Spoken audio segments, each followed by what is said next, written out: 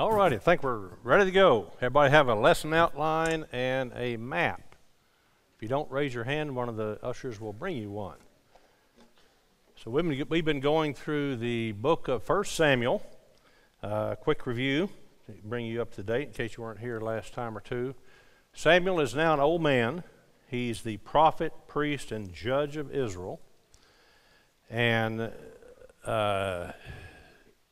his sons were both rotten, and so the elders of Israel knew that they needed a new leader, and the people were wanting a king because all the nations around them had a king. And of course Samuel told them, no, God is your king. But they persisted, and Samuel went to God, and God said, tell them all the things a king, an earthly king, will take from them, and then maybe they'll reconsider. So Samuel in about chapter 7, I think, went through this whole list of things that an earthly king takes, and then what he doesn't take, he taxes. We know about taxes. April 15th is coming up, right? Yeah. Anyway, and so Samuel educated them about what a king will take, and he thought that would change their mind, but they still wanted the king. So he went back to God, and God said, let them have a king. Anyway, so, and also God told him, don't tell them to come whining to me when they find out what the king will take. Anyway, so sometimes you have to be careful what you wish for. Anyway, so God allows him to have a king, and so tall, handsome Saul is anointed the king. And then the last lesson, chapter 12, was Samuel's farewell address. So we will actually see him a time or two more in the next chapter or two, but really this is the last chapter was the last time. It was mostly about Samuel. And what he did, he challenged us and them to live their lives not just for themselves, but to live their lives as if they were living God's story. And so we approach that lesson as, think back to when you were a child and you lived in your parents' house. It was not all about you. Your parents were large and in charge, and you lived in their house. And so as we went through the chapter, we looked at what Samuel taught them to do and how to live, and how we applied that to living in God's house. And we applied that as an opportunity for us to make a commitment to God, each of us, for living in God's house for 2024. And here if you look at your review there, so our commitment to God for 2024 is that living in my Father's house, I will live His story. In other words, it's not about me. If I'm a Christian, if I'm a disciple, my life is about God. Living in my Father's house, I will live without blame to all men. Living in my Father's house, I will live remembering the power and providence of my Father. Living in my Father's house, I understand that my loving Father will discipline me. Samuel talked about that, and as we think back to our childhood, our parents disciplined us. That's what they're supposed to do, but they do it for our good. Living in my Father's house, I will live to serve my Father, focusing on the future, not the empty things of life. Living in my Father's house, I will never cease to pray and study my Father's Word, because He adopted me, He loves me, and He has an inheritance for me. Now, before we get into chapter 13, I want to give you a little background. So first, Jesse, show the map. So I think Mel was kind enough to print out some maps, because later in the lesson we'll get to what's going on in these maps. So when you look at the map, on the lower left, it says Philistia next to the Mediterranean Sea. So you can kind of see Judah, these are the tribes of Israel. They're all in different colors. Judah's kind of my wife would say, hibiscus color. Pink. Anyway, Simeon's yellow. To the left of that is Philistia.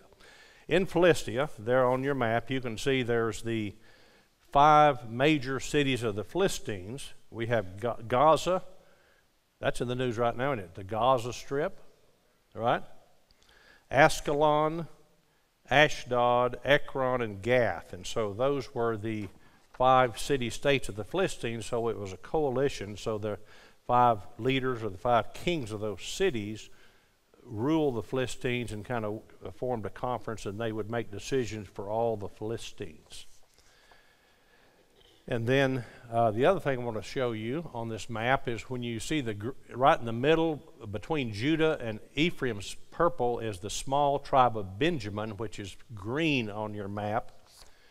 That's the smallest tribe. And there on your map in your lap, if you look just to the right side of Benjamin, above that is Gilgal. There's a town of Gilgal. We're going to talk about Gilgal tonight. Gilgal is actually in part of the tribe of Manasseh that comes down the Jordan River. And then we've mentioned this before, the blue line down the middle is the Jordan River, going from the Sea of Galilee at the top to the Dead Sea at the bottom. So the tribes on the right side, half of Manasseh, Gad, and Reuben, are called the Trans-Jordan tribes because they're the tribes of Israel across the Jordan River. Today, that is the country of Jordan. Okay, so I wanted to help you see that. And now what we're going to do is, I've talked about the Philistines a little bit. They just keep popping up throughout the book of Judges and now throughout Samuel, and they're going to keep popping up, even through David's reign. But I found a really good 8-minute video on YouTube to kind of explain who the Philistines were. So let's roll that. Ancient people who lived along the southern coast of Canaan, which is the region that roughly corresponds to modern-day Israel and Palestine. They existed around the time when the Israelites arrived in this area. Their territory, known as Philistia, covered parts of Canaan. While there has been some debate among scholars about their origins, modern archaeological evidence suggests cultural links between the Philistines and the Mycenaean civilization in mainland Greece. Although the Philistines eventually adopted local Canaanite culture and language, they may have had Indo-European roots, as a few known Philistine words suggest. In the Hebrew Bible, they are often portrayed as fierce enemies of the Israelites. One of the most famous Philistine figures was the formidable warrior Goliath from the city of Gath. However, there were times when some Israelite tribes formed alliances with the Philistines or paid tribute to them. The Philistine civilization eventually faded away when their cities were conquered by the Assyrian Empire in the late 8th century BCE. The Philistines are often associated with the Sea Peoples, a group of ancient mariners and warriors who are thought to have played a role in various conflicts and migrations in the eastern Mediterranean during the late Bronze Age. In ancient Egyptian records, there are mentions of a people called the Pelset, who are often identified with the Philistines. They appear in inscriptions of Ramses III, describing his victory over the Sea Peoples. References to the Pelset also appear in other Egyptian texts. The Philistines inhabited 5 major cities: Gaza, Ashkelon, Ashdod, Ekron, and Gath, situated along the southwestern coast of Canaan. During part of their history, they acted as agents or vassals of Egyptian powers. The Philistines held a position of strength in relation to their neighbors, including the Israelites, from the 12th to the 10th centuries BCE. They possessed advanced technology like iron weapons and chariots, which gave them an advantage. This allowed them to occasionally raid and occupy Israelite towns in the Jordan River Valley while maintaining the security of their own fortified cities. The Philistines appear to have adopted some aspects of Canaanite religion, including certain elements of Israelite religious practices. For example, they took the Ark of the Covenant from the Israelites and placed it in the temple of their god, Dagon. There is also evidence of the worship of the goddess Ishtar/Astarte among the Philistines. The Philistine era came to an end due to the invasion of the Assyrian Empire in the 8th century BCE. After that, they fell under the rule of the Babylonians in the 7th century. Over time, Philistine civilization disappeared, and the Philistines ceased to be mentioned as a distinct people. However, references to the land of the Philistines persisted in historical records for several centuries, including conflicts involving Alexander the Great, the Ptolemies, the Seleucids, and ultimately Roman rule. The history of the Philistines is mostly derived from biblical accounts, where they are depicted as adversaries of both the Israelites and their God. It's important to remember that these accounts are written from the viewpoint of the biblical authors, where Israel, not Philistia, is the central nation. In the book of Genesis, the Philistines are described as already living in Canaan during the time of Abraham. However, many historians and archaeologists believe these references are anachronistic. The book of Exodus suggests that, during the time of Moses, the Hebrews didn't enter Canaan via the way of the Philistines because God was concerned that they might change their minds and return to Egypt if they faced war. In Joshua 13:2, the Philistine city-states are listed among the lands that Joshua was supposed to conquer but hadn't yet. However, Judges 3:1-3 explains that these territories were intentionally left unconquered by God's will to test the Israelites. The Bible tells of an ongoing struggle between the Philistines and Israelites, particularly in the books of Judges and Samuel. During this time, the tribe of Judah allied with the Philistines and even helped them in capturing Samson, a famous judge of Israel. Samson himself had interactions with the Philistines, including marriage to a Philistine woman and a significant confrontation with them. The Philistines had a substantial influence over the Israelite tribes and held the upper hand technologically during this period. It's noted that the Philistines possessed iron-working skills, and the Israelites were dependent on them for the production and repair of advanced weaponry. In a notable biblical account, the young David confronts the mighty Philistine warrior Goliath.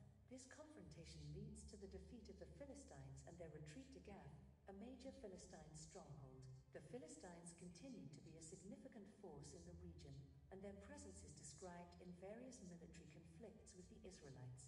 The Bible records how King Saul became jealous of David, who had to seek refuge in Philistine territory for some time. In a significant battle, the Philistines defeated the Israelite forces at the Battle of Gilboa, resulting in the deaths of both Saul and Jonathan, Saul's heir.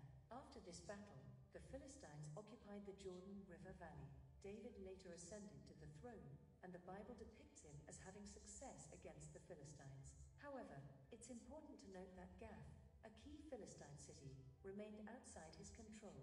The Bible provides fewer details about the Philistines in later periods. It mentions various confrontations between the Israelites and Philistines, as well as other nations' interactions with the Philistines. King Uzziah of Judah is said to have defeated the Philistines by destroying the wall of Gath.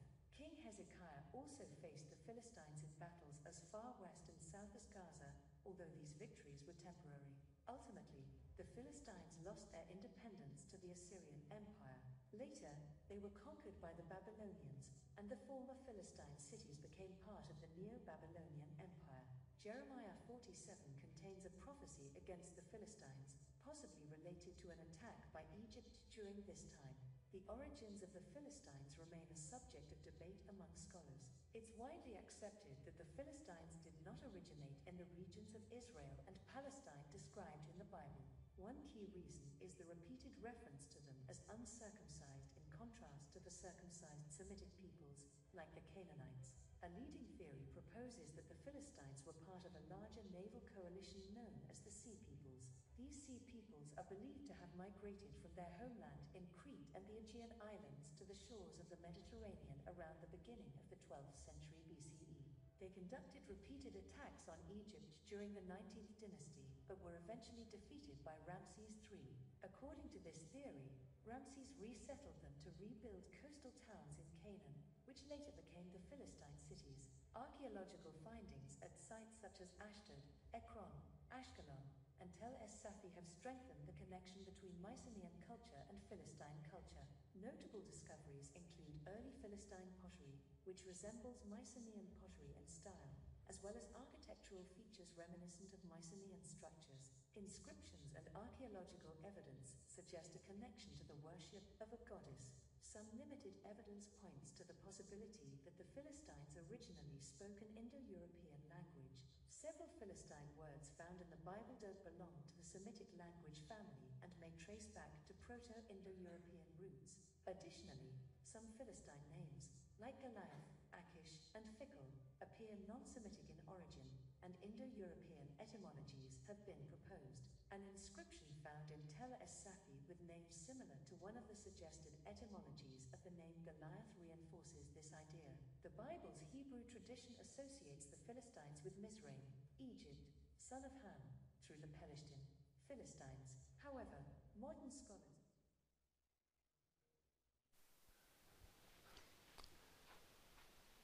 Pastor has been teaching on Exodus, so you know from what he's shown us that the Ark of the Covenant was not quite as big as it showed up here. Actually, they carried it, yeah. And I didn't know the Philistines were a nation of bodybuilders, you know.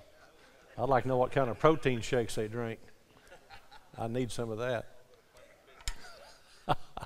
Okay, all right, let's move on. So, chapter 13, let's see what we can get out of this tonight, okay? So tonight we're using the New Living Translation, so that will be the translation for all of the scriptures.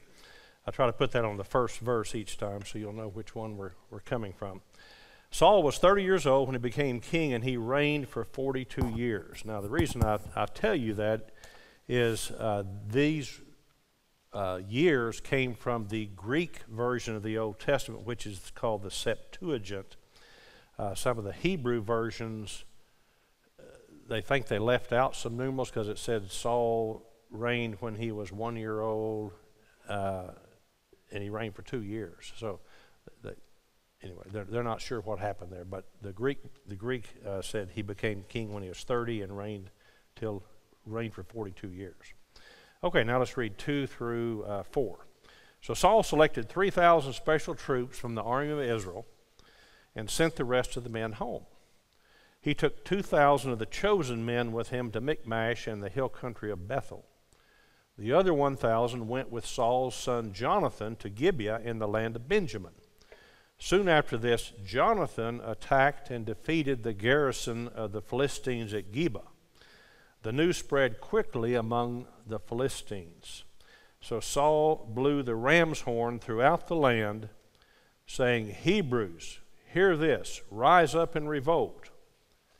All Israel heard the news that Saul had destroyed the Philistine garrison at Geba. And the Philistines now hated the Israelites more than ever. So the entire Israelite army was summoned to join Saul at Gilgal. So remember Gilgal from our map. So this is the first mention of Jonathan, his son. So obviously he's been king for a few years because Jonathan is old enough to lead a garrison of 1,000 men against the Philistines. And here we see Saul's first leadership failure. I think we're going to see 3 in this chapter. So Saul takes credit for Jonathan's victory. So Jonathan had a victory. Jonathan's obviously serving under his father Saul. But after Jonathan has a victory, then Saul takes credit for it. Now the way it says Saul blew the horn. Basically, the way they spread news back then. Do you remember, I don't know if some of y'all saw the movie a couple of years ago, Tom Hanks was in it, called The News of the World. But if you think about it, right now news can go through the world instantaneously. Instantaneous. Something can happen on the other side of the world in a few seconds. We know about it here. Back then it was not that way. So until the telegraph and the telephone, news was very, very slow. And so back then they had what was called heralds. So a herald was an announcer. I know when I was a boy growing up in Grand Prairie, Texas, the afternoon newspaper was the Dallas Times Herald. In the New Testament with Christmas time we sing the song "Hark the Herald Angel," So Hark was the name of the herald angel. Anyway, so some of y'all get that on the way home.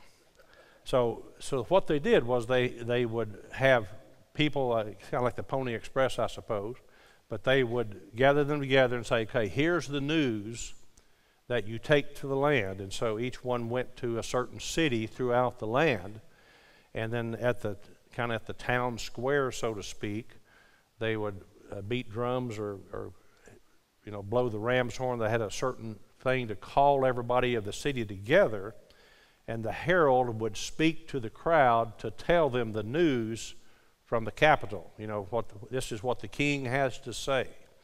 And so that's how Saul blew the ram's horn through the land. He didn't do it himself. The heralds went out and did that for him. But he had them say, Saul has won a great victory against the Philistines. Now, let's think about this. So Saul takes full credit. So what does a great leader do? What does a great leader do? In victory, think about sports teams. In victory, a great leader gives credit to his team.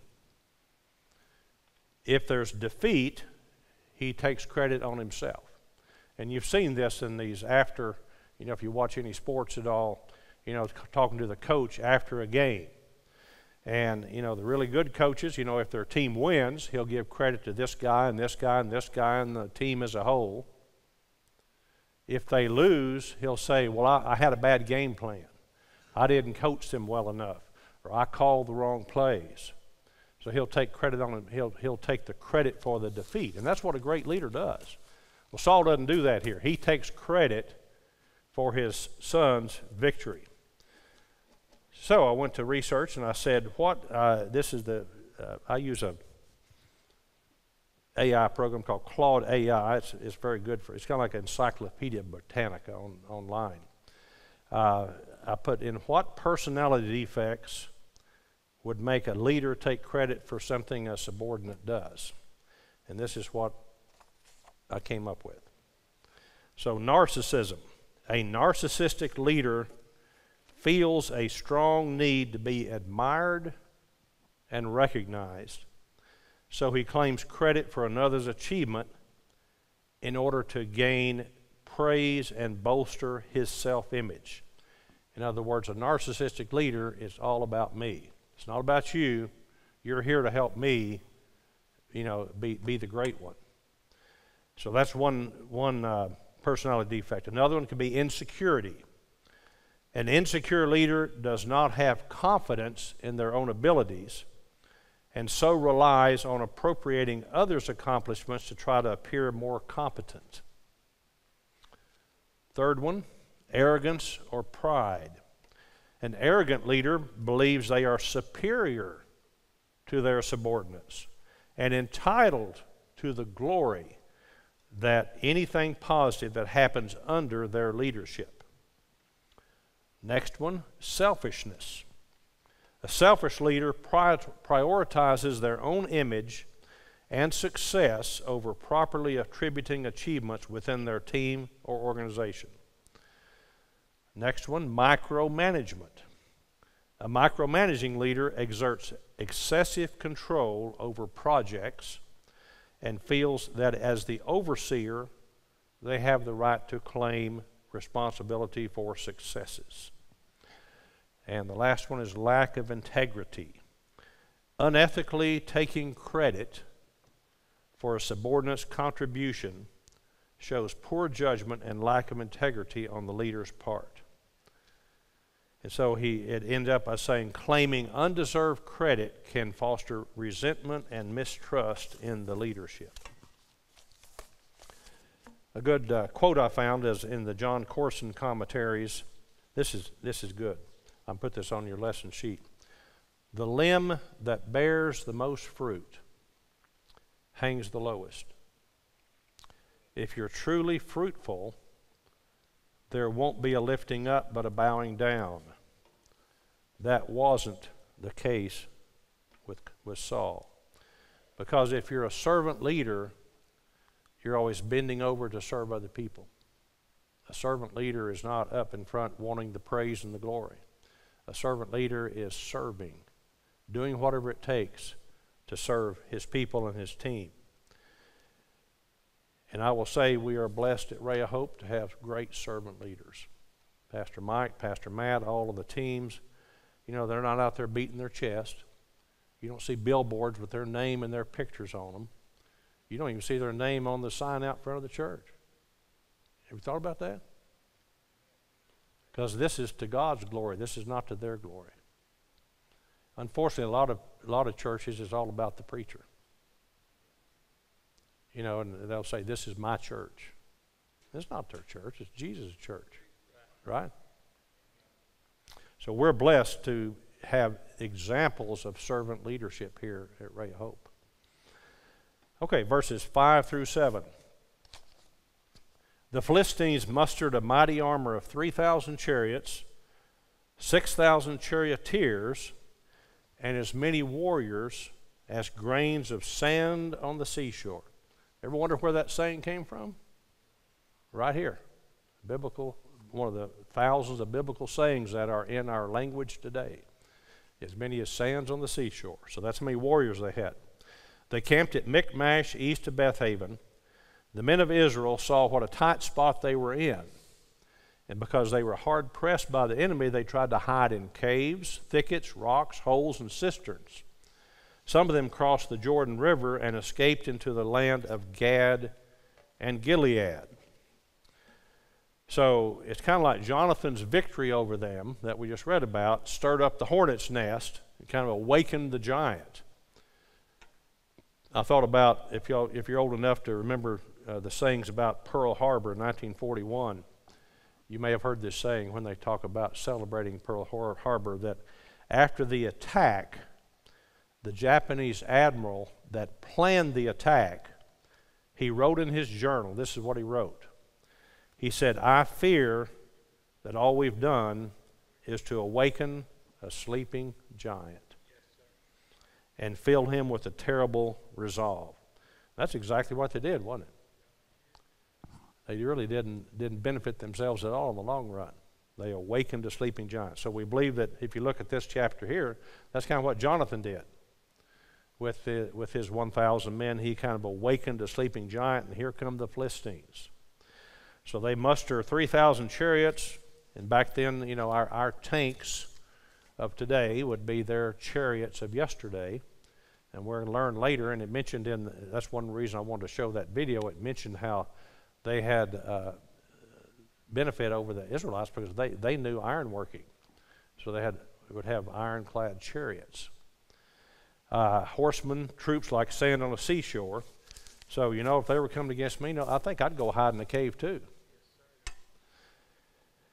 It says even some of the Jews crossed the Jordan River, so that's over on the map to those Trans-Jordan tribes. So the Philistines were this way to the west, and so Gilgal's near the Jordan River. The army has mustered at Gilgal, but with the threat of the Philistines, some of them cross the Jordan River and go hide over there, thinking, well, surely they won't come this far. So it says Saul stays at Gilgal because Samuel told him to wait there. Well, when was that? Well, if you go back a couple chapters, chapter 10, verse 8. So this is chapter 10, verse 8 is 7 days previously. So there's been 7 days, chapter 10, 11, 12, 13. 10, verse 8, this is what it says on your lesson sheet. So Samuel is talking to Saul. This is after he anointed Saul as king. He said, "Go down to Gilgal ahead of me. I will join you there to sacrifice burnt offerings and peace offerings. You must wait for 7 days until I arrive and give you further instructions." And so before they would go into battle, they would offer a burnt offering, a sacrifice to God to entreat God's blessing on their battle. And as a priest, Samuel was qualified to do that. So Saul is waiting at Gilgal, even though some of the men are deserting him because they hear the Philistines coming. Okay, now verse 8 and 9. So Saul waited there 7 days for Samuel, as Samuel had instructed him earlier, but Samuel didn't come.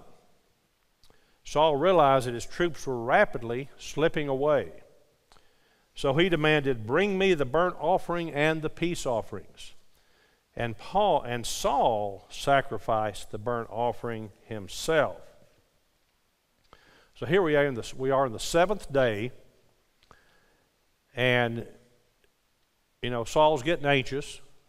Men are running off. I'm sure his captains are saying, "Come on, come on, come on. We need to fight the battle before we lose too many men." So he's got a lot of pressure. He hadn't heard from Samuel. No instant message, no texts, no phone calls, no telegraphs. He has no idea. And back then they had no idea. So it's the 7th day. So he decides, I'm just going to do it myself so we can get on to battle. So he does. And obviously this is totally against God's instructions, because God instructed only a priest from the tribe of Levi could offer a burnt offering to God. And we're going to learn about 2 chapters from now that in another leadership failure that Samuel tells Saul, obedience is better than sacrifice. Obedience is better than sacrifice. God wants our obedience more than he just wants our sacrifice. So it's a tough situation. So we got this new king, Saul. He's supposed to lead Israel into battle. The men that are left with him are pressing him to hurry up and do the burnt offering because Samuel hadn't showed up. But he knows in his heart he's not supposed to. So he has a tough call to make, but he makes the wrong call. I've read many John Maxwell books. If you want to read books on leadership that are Christian-based, read John Maxwell. He's really good. And one of the ones I have at home called Leadership Gold, this is what he said about making the tough call. Every leader faces tough times. And that's when the leaders distinguish themselves and show who they really are. Leading others can be very difficult and can take great courage. Of course, it's not that way all the time. About 95% of the decisions leaders make could be made by a reasonably intelligent high school graduate. But what is often required is common sense. But they don't get paid for those decisions. They get paid for the other 5%. Those are the tough calls. Every change, every challenge, every crisis requires a tough call. And the way those are handled is what separates good leaders from the rest. And then John Maxwell goes on to say that you know it's a tough call when it demands risk and when that tough call will be criticized. So the leader has to be able to stand up to the criticism and be willing to take the risk. And I've been blessed with being a lot of positions in my life, and I was trying to think back the first time I had to make a really tough call. I was 21. It was the summer between my freshman and sophomore years in medical school.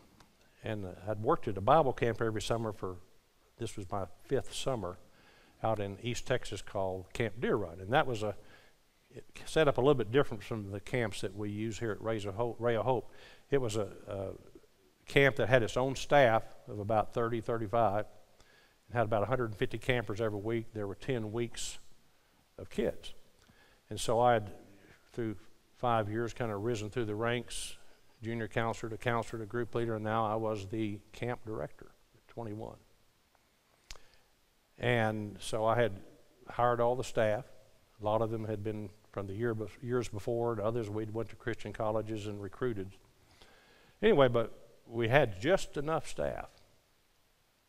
So we get the camp started, and 3 days in, on the first week,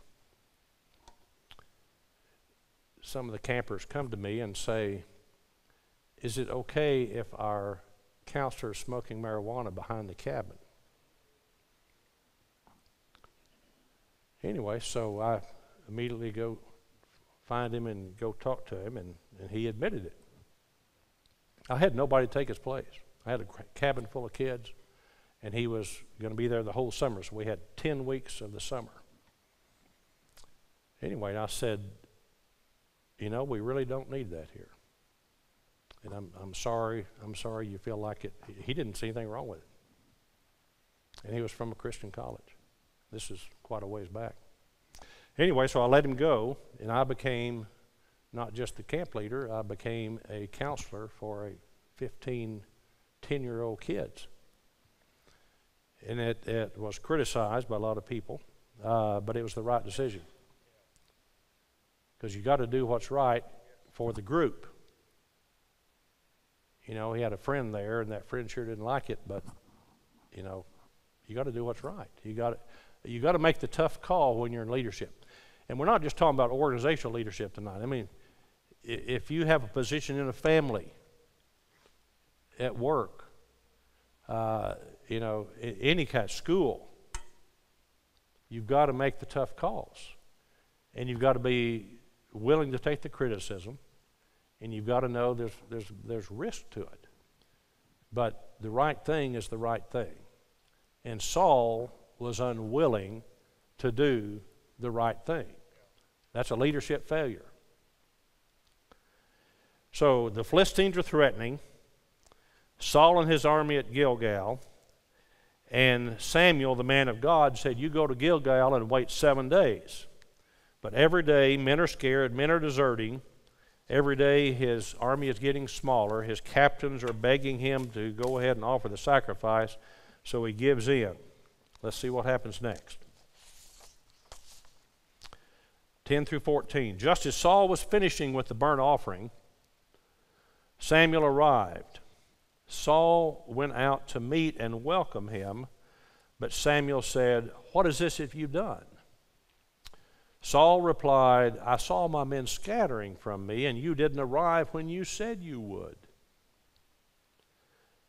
And the Philistines are at Michmash ready for battle. So I said, the Philistines are ready to march against us at Gilgal, and I haven't even asked for the Lord's help. So I felt compelled to offer the burnt offering myself before you came. How foolish, Samuel exclaimed. You have not kept the command the Lord your God gave you. Had you kept it, the Lord would have established your kingdom over Israel forever. But now your kingdom must end, for the Lord has sought out a man after his own heart. The Lord has already appointed him to be the leader of his people because you have not kept the Lord's command. So it's the seventh day. It's not the end of the seventh day. It's during the seventh day Saul finally gives up, makes the wrong decision, does the sacrifice, knowing he shouldn't, and guess who shows up? Oops, I blew it. Samuel shows up. He says, how foolish, how foolish. You couldn't wait another hour or two. This is still the seventh day. I just said wait to the seventh day. But you gave in because of all the stuff going on around you. You didn't stand up for what was right. So what does Saul do? Third leadership failure. Because you didn't show up when you said you would. He blames Samuel for his leadership failure. When you're a leader, you don't blame other people for your mistakes. You own them. You stand up for them. Craig Groeschel has a famous saying on his leadership podcast, which is a great podcast to listen to. He says, people are not looking for a leader who's always right. They're looking for a leader who's always real. And a real leader admits his mistakes. Because people need to know the leaders are human too, and if they admit their mistakes, then they're going to not expect you to be perfect either. Because if a leader knows that he's not perfect, he'll be more forgiving of other people. If you have a leader that thinks he's perfect, look out. You better run for the door. Because he's going to think anytime you're wrong, he's going to come after you. Because he thinks he's perfect. That's part of that narcissistic personality we talked about a minute ago. Anyway, so his punishment, Samuel says, because you did this, your kingdom must end. Now that doesn't mean Saul's giving up the kingdom right then. He's talking about his legacy. That his son's not going to be the next king, and his son is. So So he's saying God is not establishing a kingship for your family because of this. Because of what you've done here, the kingdom in your family, the kingship in your family will end when you are no longer king. And you just saw in the video that here a little bit later, Saul and Jonathan are both killed in a battle with the Philistines.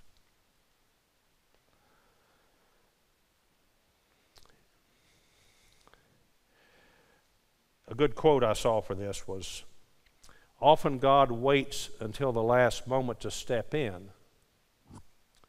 not to tease us, but to test us. So Samuel showed up when he said he would, but maybe it wasn't as quick as what Saul expected. But in a way he was testing, he wanted to test Saul to see if he would do what he said. And so often I believe God is testing us. He's not teasing us. He's not trying to give you a hard time. He's wanting to see your faith. He wants to see your faith. I looked up verses about wait on the Lord. You know, Saul should have waited for Samuel. Well, we need to wait on the Lord. And I came up with at least 15 verses, and you could look them up sometime, about how we need to wait on the Lord. You know, we live in a microwave society. We want everything right now. And we expect God to jump when we say jump. But we need to wait on the Lord. A couple of really good books that would, if you're looking for something really good to read. I read the first one, Tyranny of the Urgent, by Charles Hummel. I read that many years ago. It came out in 1984. You can still get it on Amazon. And his byline is that we let the urgent things of life squeeze out the important things. So if it's important to worship, if it's important to pray, if it's important to study, if it's important to serve, sometimes we bypass those because there's something more urgent that's really not that important. So the tyranny, and it seemed like in Saul's case right here, the urgent thing was fighting the Philistines.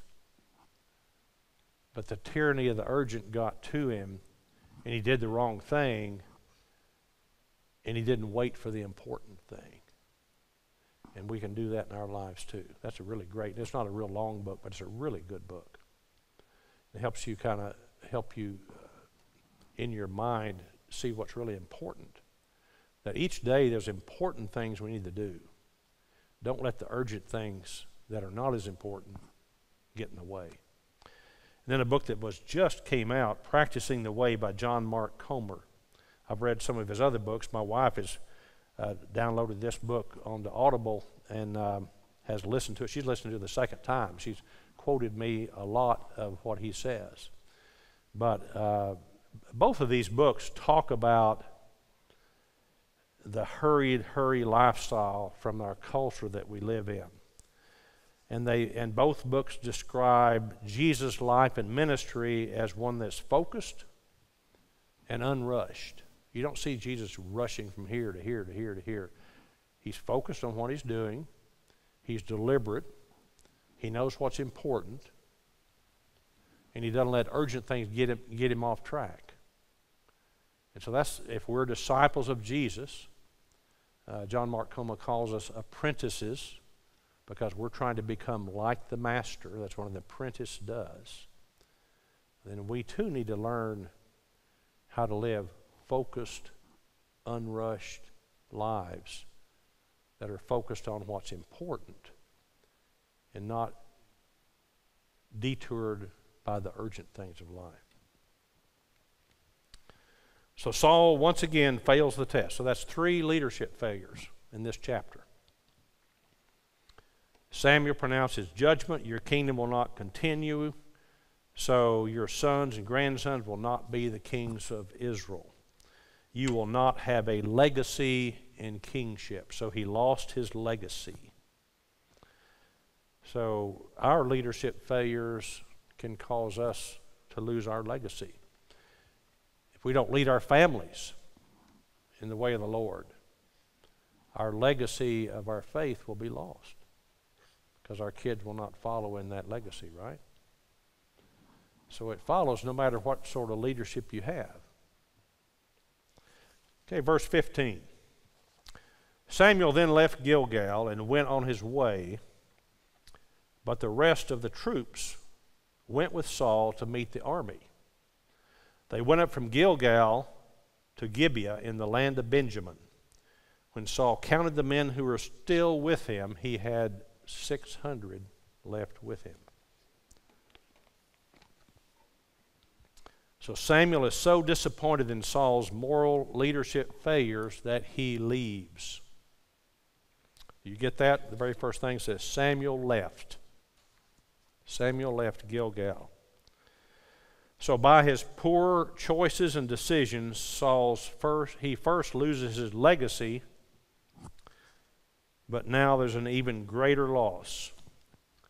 He's lost the guidance of God's prophet Samuel. One of the study books I have is by Ralph Davis. He points out Saul's predicament. Here he's got 600 men against the Philistines, who are like sand on a seashore.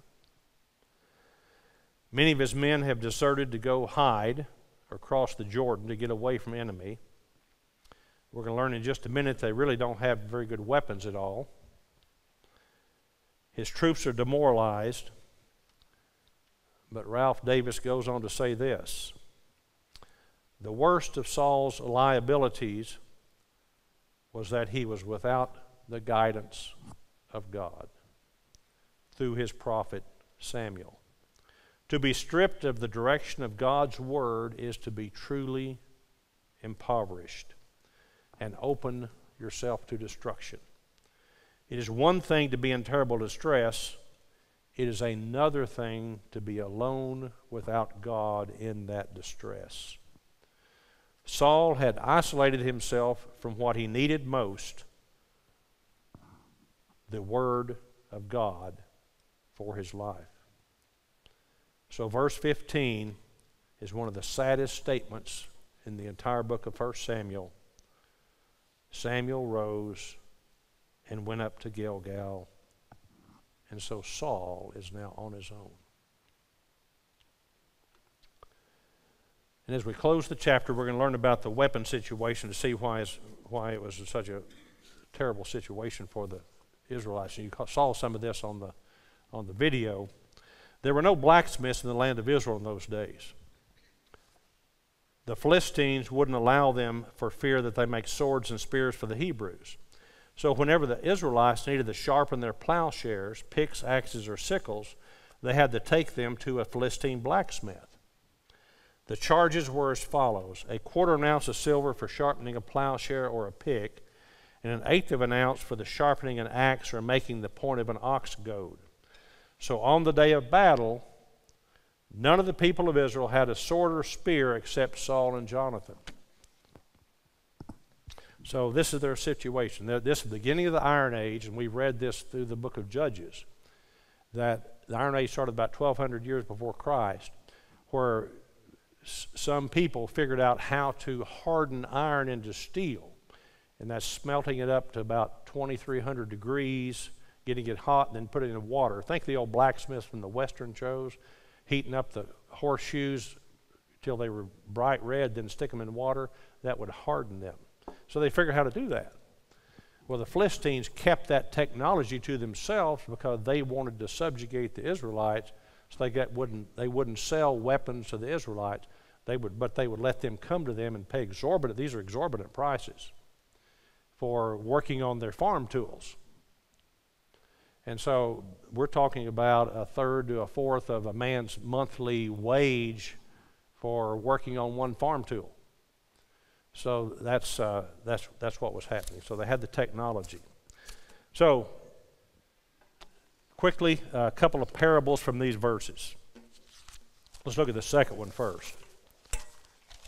So if you're an Israelite farmer, you want to be successful, and you have a few iron tools that you got from the Philistines, but you got to keep them sharp because you got hard ground to work with. And so you say, well, I've got to spend that money so I can be a successful farmer. It's kind of like today. You know, if you want to farm or you want any kind of business, you have to spend money. You have to invest money into your business so that you can be a successful business. And so the enemy's charging a high price so that you can be a successful person. So the parable, real quickly, is that today the greatest asset that we have is our time, right? And so a lot of people give a lot of their greatest asset, their life or their time, so they can gain earthly or worldly success. And the enemy is happy for us to do that, because when we do that, then we experience failure in marriage, failure in parenting, and worse, we can lose our relationship with God. And so that's a terribly high price to pay for worldly success. And so there can be a very high price for success in this world. The second parable, the enemy doesn't mind if you make a living, he just doesn't want you to have a sword. And so the Philistines didn't mind if the Israelites had farm tools so they make a living. They just didn't want them to have a sword so they could fight them and win, right? So today, daily, we're in a spiritual battle. And Ephesians 6 talks about the armor of God. You remember what the sword was? The sword is the Word of God. So the enemy doesn't mind if we make a living. He just doesn't want us to have the sword, which is the Word of God. So he provides lots of temptations and lots of distractions, because he'd rather us not spend time with the Word of God, so we won't have a sword to fight it, right? So, a lot of folks say, well, I'm too busy, I don't have time. I'd love to, spend some time in the Word and study, but, I just don't have too much time. But we say, well, how much time do you spend with this? Oh, but I'm really busy and I've got to have a little leisure time. Or how much time do you spend on social media or playing games on your phone? Oh, but I'm really busy. I just don't have time for the Word of God. But if you don't put the Word in, you can't put the Word out. Garbage in, garbage out, good things in, good things out. So if we don't put the Word in, the enemy has a sword. That's why Paul talked about this as a sword. And, the Bible doesn't say what his sword represents, but I can tell you it represents deception, distraction, destruction, and death. So he's got that sword and he's coming at you. He wants to kill, steal, and destroy. If all you have to fight with is your cell phone or your remote because you hadn't got the Word in, you're going to lose that battle. So some of that leisure time we need to spend studying the Word. If you want to, there are lots. I suggest if you don't have a study Bible, get a good study Bible. A couple of suggestions I have that I found very helpful to me. A couple of Christmases ago, Kathy got me it was called a Cultural Study Bible. It's an NIV, so it's very readable. And every chapter, there's 3 or 4 things about the culture that has to go with that chapter. It's very, very interesting. Helps me understand what's going on from that cultural standpoint. So it's a Cultural Study Bible with the NIV. And then one that I've had for several years now, I mentioned John Corson a while ago. My good friend, Mike Lapine, that passed away 12, 13 years ago. We were best friends. He put me on to John Corson's commentaries. It's a 3-volume, 2 on the Old Testament, 1 on the New Testament.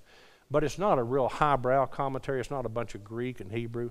It's very, very readable, and he'll have a few verses, then he'll talk a little bit, and a few verses he'll talk about. So John Corson's commentaries, Old Testament, New Testament, are great, great study Bibles. So if you're looking for something, I can recommend those. But we need to get the Word in so that we can fight with the sword. Because the enemy doesn't mind if we make a living. He just doesn't want us to have a sword. Right? Okay, let's stand and we'll pray. Sorry if I kept you a little bit long tonight. Thank you, God, for this opportunity to come and worship, to study, to, Father, to be better disciples and to be better leaders in your kingdom. Thank you, God, for your examples that you've given us through the Scripture that we can study. Thank you most of all for your Son, Jesus. We pray this in His name.